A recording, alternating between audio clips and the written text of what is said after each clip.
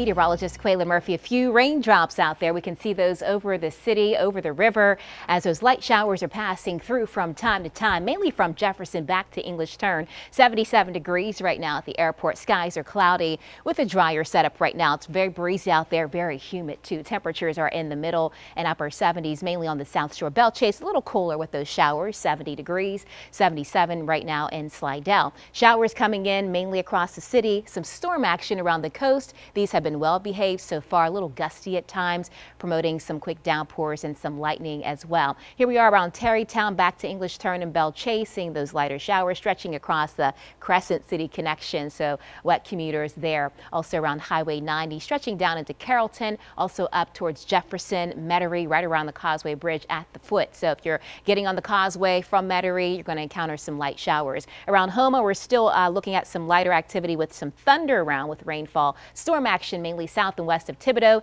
This will be tracking more to the north and west, so I think Thibodaux, you'll skirt some of that moderate to heavy rainfall. Looking at some storms south of Chauvin and watching those pump in from the south and west. Port Fourchon, some storm action here. Grand Isle, likely some gusty conditions for you, impacting areas around the bays. Biggest impacts rain-wise have come, though, mainly west of 55 near Baton Rouge, and this again is a potential problem with that setup of rainfall training over the same spot. So we still have the flash flood watch through this evening, so it's been extended. Our wind advisory also extended, and we have chance for some coastal flooding all the way through Friday night. So even once the rain stops, chance for still some flooding due to those winds. Some of the gusts since midnight coming in at 32 miles per hour in Houma, southeast of Venice, 43 miles per hour, 53 miles per hour around Grand Isle. Again, those are the stronger gusty storms still moving through. So here's the bigger picture right now. Upper level low sitting around Texas. This will be lifting back to the north. This high pressure is going to be building west.